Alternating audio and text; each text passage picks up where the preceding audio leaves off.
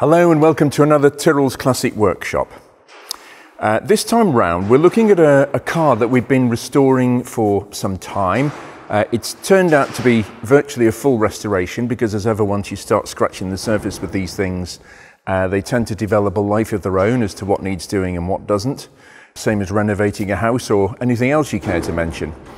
But the car in question is this. It's the 5th ever production Lamborghini. It's chassis number 109.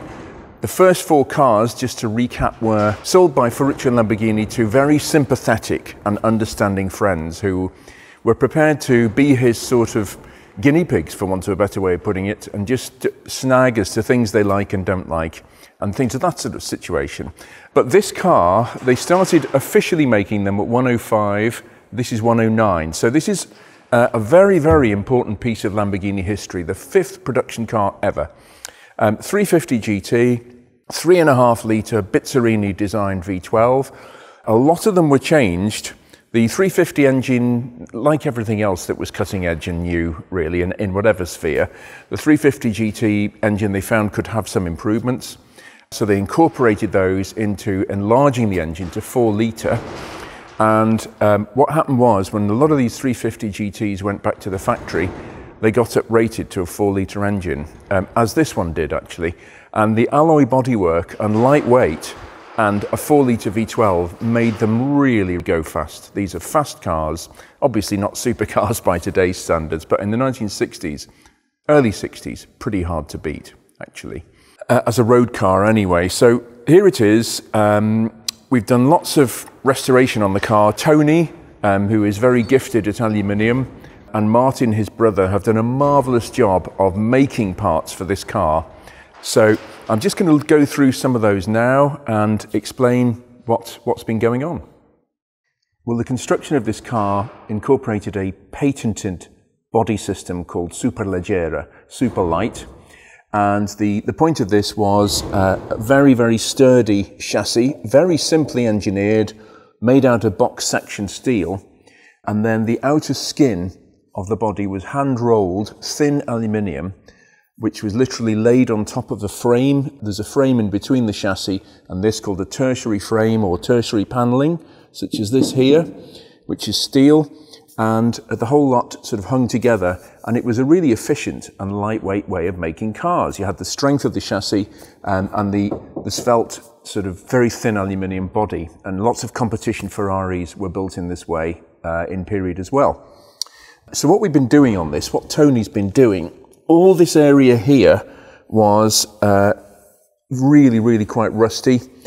The outer aluminium, what happens is the mud and the dirt, it's not like modern cars where you have a plastic wheel arch liner which keeps 99% of the mud and the rain and the road salt or whatever else a car has got to contend with. I can't imagine this one's ever going to have to contend with road salt, but it collects. It collects in crevices and nooks and crannies that plastic wheel arch liners these days just don't allow to happen. So it just rots from the inside out, all this. So Tony's actually replaced the entire sill section, the inner section of steel, and handmade these beautiful aluminium formed sills. This is the jacking point here. And then we've done some stripping of the whole thing out so that the engine, gearbox, everything is out. We weren't intending to do that originally, but the car is going to be worth it when it's finished in terms of financially, but also it's going to do the car justice as well. It's such an important car. It deserves to have a proper restoration job. Things like this, there's been a new piece of aluminium let in there, same on both sides, because the steel underneath, there was electrolytic corrosion, and with modern treatments and things, we can stop that happening between metal and aluminium. But at the time, they didn't really build cars to last. I mean, in 1964, when this car was built, 1964, they weren't thinking about rust proofing and the fact that we'd be here in 2021 talking about the same car, completely off their radar. So they built the cars to be things of beauty, but not to be things that last. They didn't have the technology to make them last for decades and decades and decades. So all the vulnerable areas, again, this wheel arch area here. All this from here down is all new metal and aluminium, as you can see on the accompanying pictures. And the car is now ready, it's fully reconstructed, and it's going back to have its paintwork very soon. And it's going back to the original colour that it had. It was maroon metallic, has been for some years, which is quite a pleasant colour actually, and I think it suits the lines of the cars well. But it's going back to this colour here, very, very, very slightly evidence of it, which is very useful. We've managed to mix the paint according to code from 1964, but we've also got this as a backup just to check as a reference, a datum. And it's actually a Fiat colour, Fiat metallic blue. So who says Italian cars don't cross-pollinate? So there we are. I'll just take you around a couple of other areas of the body that have been lovingly rebuilt and recreated. As I mentioned earlier, that the floor is made of steel, the actual substructure is made of steel. And one of the horror stories that we did find was that the seatbelt mountings, because this car wouldn't have had seatbelts when it was new, the seatbelt mountings were actually just a piece of sheet steel welded onto the floor with the bare minimum of welding and strength. This is potentially fatal, really. Quite dangerous, and something we really needed to address for safety reasons, obviously. And that's why Tony again made up a whole new section of floor, which is up to the job, super strong, and much more elegant and tidy than the previous effort. Well, one of the perils of Italian coach building is that some fairly crude sort of techniques were used in the 1950s and 60s alongside beautiful artisan craftsmanship to make these cars. And this is a lump of sealant that was used to seal between the front inner wing and the front outer wheel arch between the metal and aluminium. And as you can see, I think this lump weighed about 3 kilos, something like that. So the car is actually probably going to be lighter when it's finished being restored with modern sealants than it was when it was new. Interesting. Well, as I was talking about earlier, water traps, dirt being able to get in and not out. Here we have an absolutely classic example of this. You can quite clearly see the steel substructure underneath and then the aluminium skin laid on top of it. And Tony's actually sliced away part of the original aluminium skin, which was oxidized anyway. And you can see underneath that you can see daylight through the sheet metal and some of the framework. So Tony's actually removed all that and replaced it with new fabricated bits on both sides. And you can see here the slightly curved and then folded at the bottom sill sections which have been fabricated with the hole in for the jacking point. All this done from sheet alloy, and yeah, very much as it would have been originally.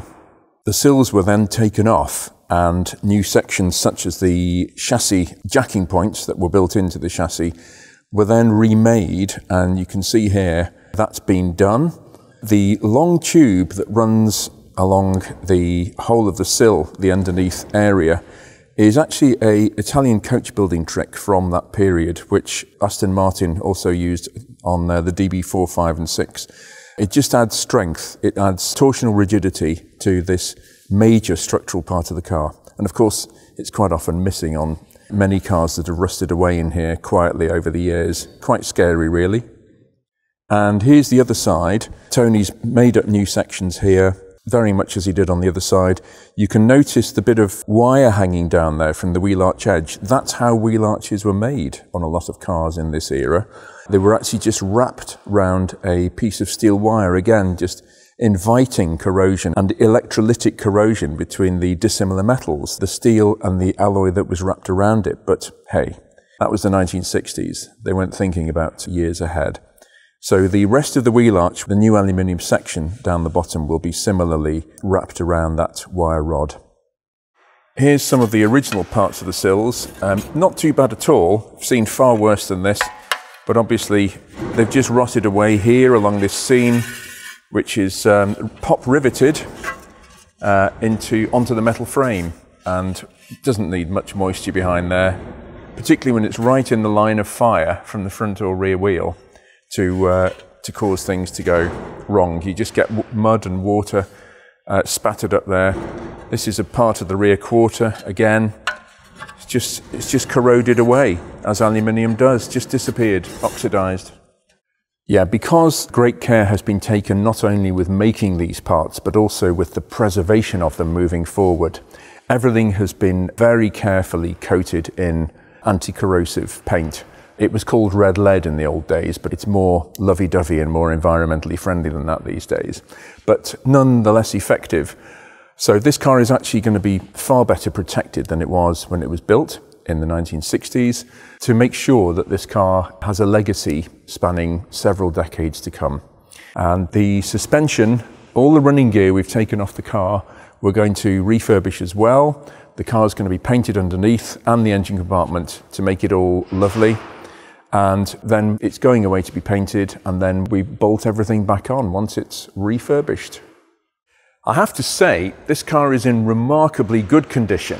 In spite of some of the things I'm showing you, this is really minor stuff. I mean, I've seen Aston Martins that we've restored over the years, very similar construction, as I say, in a terrible state. Sills just rusted away, strengthening tubes gone. This car is remarkably well preserved, all things considered. One of the questions that is often forgotten, but we're going to ask the customer, experience has showed us, we asked them, do they want a door mirror or not? If not, we fill in these holes now. We don't wait till the car's beautifully painted. We actually aluminium weld these so that if he wants a different type of door mirror with different centers for the holes, or no mirror at all, because this car has got a lot of glass, it's very easy to look out of this car, then all the better, because these didn't have mirrors when they were new. So anybody who put one on, it was an aftermarket mirror. Well, one of the things that Ferruccio Lamborghini was very good at was employing the best talent available.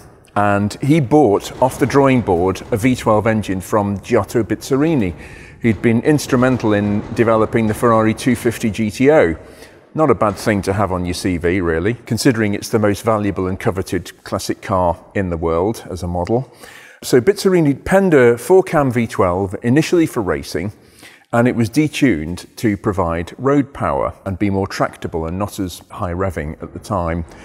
And that engine was so right that they carried on developing it, they stretched it, they redesigned it. Admittedly, the block was completely redesigned during the 1980s twice, and a lot of things changed, but conceptually that engine, that Bizzarrini V12, stayed right up until the end of that engine's production in the Murcielago in 2010. So huge span of time. The engine developed almost twice as much power as it did from its original output, and the capacity was increased enormously as well. But conceptually the engine was the same, and we'll just have a look at that very quickly. Yeah, this is one of the Lamborghini V12 engines we've got here at the moment, and very, very similar. This is the 4-litre V12. The block it's a 60-degree engine, perfect angle for V12s. Either that or 180 degrees are the two magic numbers to do with firing order and pulses into the crankshaft, etc. But this block is made of silicon alloy, LM8, which is then heat treated to increase hardness and rigidity. And yeah, basically same engine. The 5-litre, they redesigned the block because the 4-litre block wouldn't stretch reliably to that. And obviously the engine was continually developed with fuel injection and more capacity increases, 4-valve cylinder heads with the Quattro-valve Countach in 1985, then developed again for the Diablo. Yeah, a really, really great piece of engineering right from the word go. Well, by pure coincidence, we happen to have the other end of the spectrum in the workshop at the moment, the Murcielago.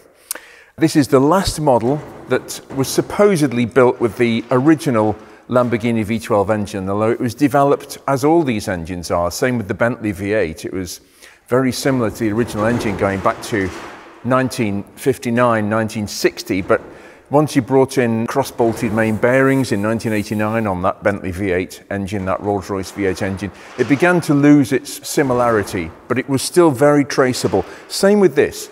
The engine in this Murcielago traces its roots right back to the 350 GT. And this was the last model to use that engine. The engine that was developed for the Aventador in 2011 was a wholly new engine. So this is an original Series 1 Murcielago. It could be called an LP580, but it isn't. The later car immediately after this was the LP640, but this develops 580 brake horsepower, so it's not too slow. It's essentially a restyle of the Diablo. Some purists would throw their arms up in horror at saying that, but the underpinnings are Diablo VT 6 litre. This engine in this is 6.2 litres, but it's four-wheel drive.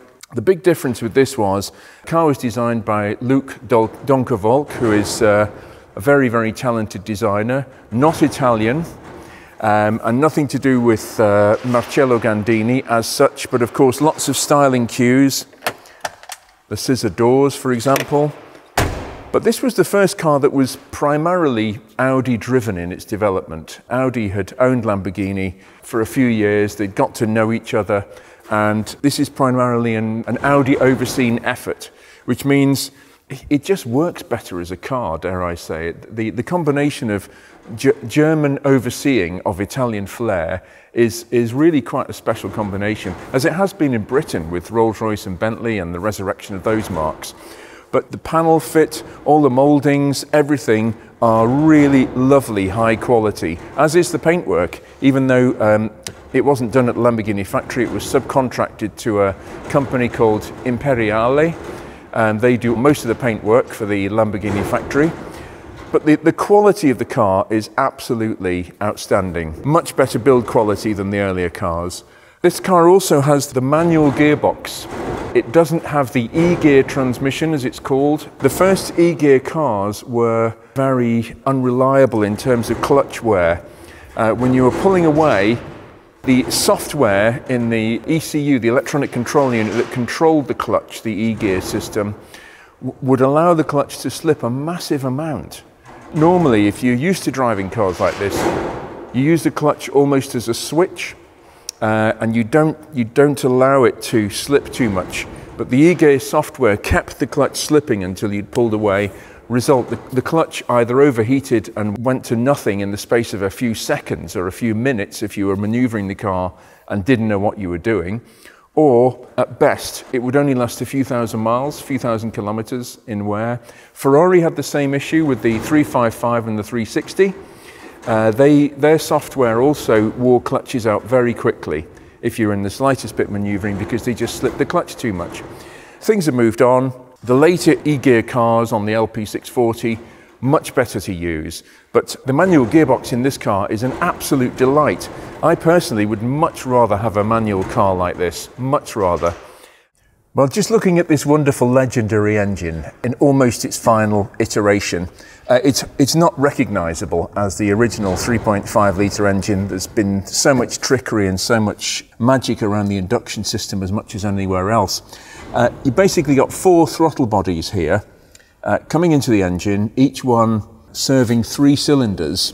And what you got here is a clever little gizmo which is controlled by a vacuum solenoid which shuts off a valve, a butterfly valve, inside here at low revs. So what you actually have there, instead of 2 throttles at high RPM, just letting as much air as these 6 cylinders want in, what it actually does is splits them up into 2 3-cylinder sections, because 3-cylinder engines, because of the acoustics and the thermodynamics, actually have more torque low down than a 6-cylinder engine does. And this has been sort of written into engine know-how for years. But what Lamborghini have cleverly done is separated this. So at low revs, this is not a V12, it's 4 3-cylinder engines connected together. And that really does improve the low-down torque and drivability. V12s are not as torquey generally as the likes of a V8 because of the way the firing pulses are fed into the crankshaft. Like a V-twin, Ducati can put its power down more than at low revs, and in tight corners more than a Japanese 4-cylinder. It's just the physics that are involved with cylinder pulses. But yeah, this is just a little clever trick that Lamborghini, along with a lot of other manufacturers, used in the early part of the 21st century. So we're going to take this car on the road now, give it a run, and see how it all performs. The first thing to notice before we do go out on the road is that this car has got a lot more space inside than a Diablo, and even more than a Countach. The Countach is actually quite claustrophobic, dare I say it. Wonderful car though it is. And I think that's probably why the Countach polarizes people so much, because it's so almost intimidating even before you set off, before you start the engine. This car is quite a lot more user-friendly inside. I've got plenty of room for my feet and legs, more elbow room and some headroom. What Luc Donckerwolke has managed to do is increase the size of the car slightly, but not obviously, but it really pays off in terms of where it's needed in the cabin. I'm 6 foot tall, I can sit in this car with plenty of space, so that bodes well. The gear change is absolutely beautiful. Considering the amount of power that's being transmitted through this gearbox, the gear change is absolutely sweet. It's like a mini gear change. You're just not aware of the fact that you're shifting big cogs with big torque. So there we go. Let's take it on the road and see how she runs. Well, the first thing I notice about this car is the engine is incredibly quiet. It really is. I mean, I'm just whispering along now, and so is the engine. It's just very well insulated from the passenger compartment. A lot of road noise, quite a firm ride, to put it mildly. The clutch is really light. The gear change, as I've already mentioned, is dead smooth and really light to use. And the clutch is it's quite potentially quite misleading, because the clutch is, I'm just using the clutch as a switch there. That's all I'm doing. I'm not slipping it, anything like that. You've got to be so careful because the engine's so isolated. You can easily slip the clutch without knowing it, even in a manual car. No wonder in the first of the Geartronics, as they were called, the e-gears, sorry,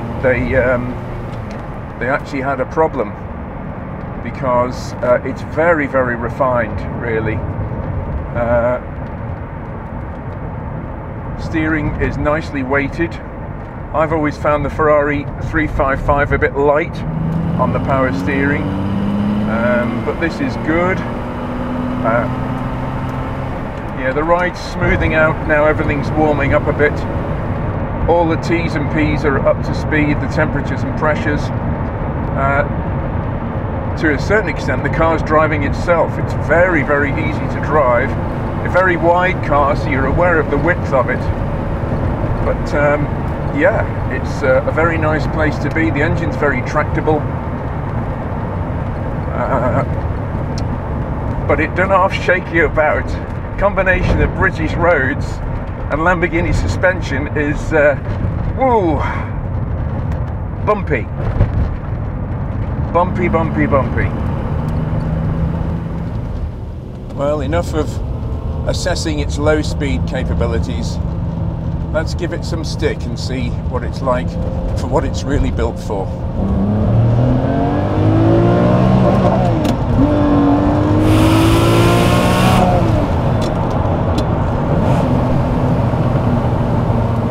Well, one thing's clear, you run out of revs very quickly with that manual gearbox. With the e-gear, I'm sure it actually works through the gears with you, as they do with all these automatic manual converted gearboxes. But I'm just amazed again, there's no induction roar from the engine. You're not really aware that that you're pushing the engine really hard. This car's got the standard exhaust system on, which is actually not such a bad thing. There are a lot of aftermarket exhausts available for Murcielagos, but the problem is that people actually remove heat shielding from the standard factory exhaust system, which is very, very crucial to be there, because this thing does generate a lot of heat from the exhaust system when it's fully warmed up and when it's been on a blast. And there have been several Murcielagos that have actually gone on fire because of lack of heat shielding on the exhaust. No such worries with this. We'll just take it through the up through the paces again.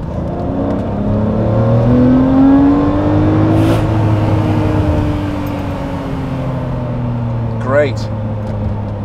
Nothing like as dramatic as a Countach, nothing like as visceral as an experience, but this is a 209 mile an hour car at 333 kilometers.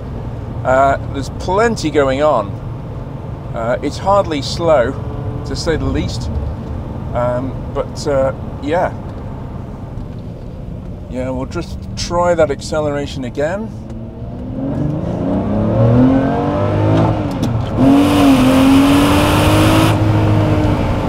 That's interesting. Even with the four-wheel drive, the traction control light is still flashing when I accelerate full bore in it. Amazing.